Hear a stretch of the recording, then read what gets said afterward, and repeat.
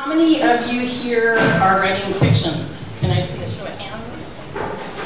Fiction writers?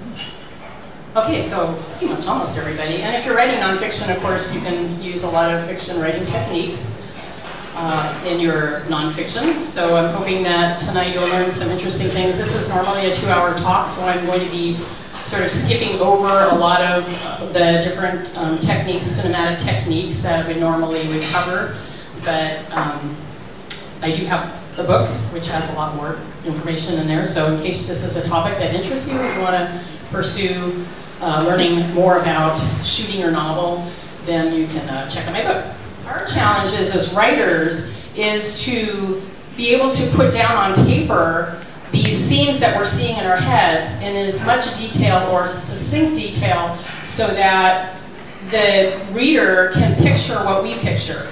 However, part of the beauty of fiction writing and reading is that we have this relationship with our reader, and that is sort of like a combined do-it-yourself adventure. So when we write a scene, for instance, the reader fills in a lot of the details with her own imagination and what she pictures. This is one of the reasons Stephen King doesn't usually do much character description, because he figures if he talks about some bubblehead named Tiffany, you'll have your picture of what that Tiffany will look like, and it will fit the scene better than if he went into a lot of detail about what Tiffany looked like. So, and that's not a bad thing. It's not a bad thing for us to allow the reader to picture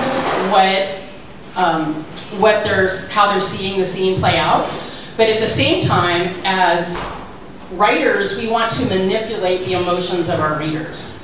And I mean this in a very positive way, because the purpose of writing fiction, and possibly, or more than likely, nonfiction as well, is to evoke emotion from our readers. We want to evoke a specific emotional response on every page, in every scene, and that is our job, is to make sure that our reader comes up with the emotion that we're hoping or wanting them to get. We don't want them to just react to a scene in their own random way, and it misses the purpose of what we have. So the purpose of shooting your novel or shooting your scenes is to think more specifically about how you're going to use your camera and use that camera to manipulate your reader's attention.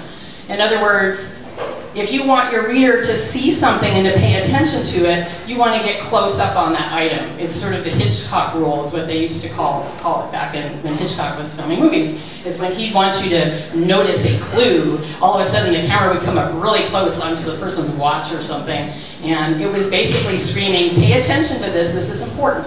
So we want to do the exact same thing in our fiction writing. We have to ask some important questions before we sit down to write a scene. How much or how little detail do I want to put in the scene so I can help the reader see my story in the way that I see it? And how much should I leave to the reader's imagination? And then how can I best write each scene so that I show the reader what I want him to see? And then how can I write these scenes that will give me that emotional impact equivalent to what can be conveyed in a film? So these are challenges for every writer.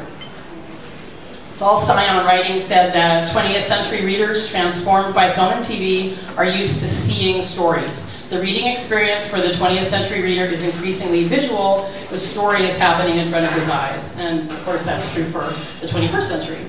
And we're also told often that we need to show, not tell. But we're never really told how to do that. Everybody says, okay, show. Well, what does that mean? How do you show?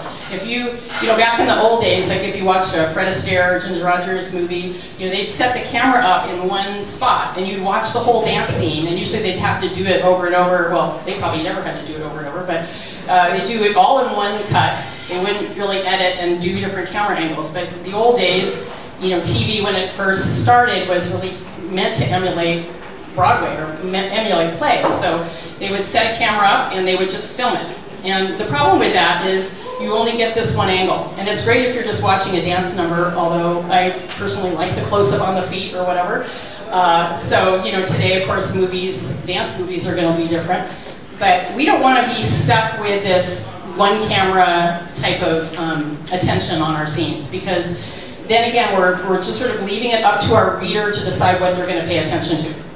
So since I don't have a whole lot of time, I'm just going to kind of zoom through some of these different things. There is a handout that talks about the different camera shots, and my book goes into all of them. And you know, as you're writing your scenes or plotting out your scenes, I want you to think about how you might pick and choose these different camera shots. And what you need to be aware of as well is that when you're filming a movie, you don't just have one camera shot. You have a series of shots. They're called segments. There's like different little segments that piece together to make the scene. And with film editing, you'll notice a lot of times, especially with high action, if you're watching like a Die Hard movie or something, you know, every 3 seconds you have an edited clip from another camera angle. You know, you might have a camera angle on the person's face, and then the car wheel as it's screeching around a corner, and then the helicopter getting blasted out of the sky or whatever. But these are all segments, and you can do the exact same thing when you're writing your scenes, and you can storyboard out your scenes. So you can lay out like how you're going to do your shots, and we're going to look at I'm going to read some examples of just, you know, some little passages from bestseller novels so that you can see how these different shots kind of get put together.